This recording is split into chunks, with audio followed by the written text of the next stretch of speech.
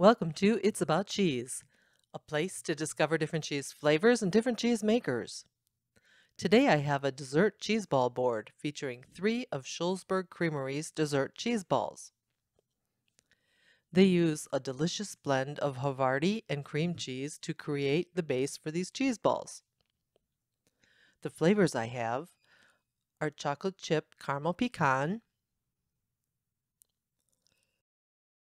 crème de menthe, and chocolate chip butterscotch. I use sweet potato, grape, and Swiss chard leaves to cover the board and give some color.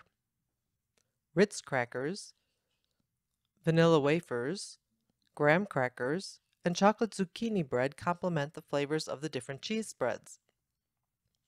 Blueberries, raspberries, and strawberries rounded out the board. These cheese balls appear to be a seasonal item. If you have made a dessert cheese board, what did you put on it? Shullsburg Creamery is located in Shullsburg, Wisconsin, about 2.5 hours west of Milwaukee. You can purchase their cheese at their company store, online, or at various stores in the Midwest. Stop by their factory and watch the cheese being made. Shullsburg Creamery has been making cheese for over 88 years.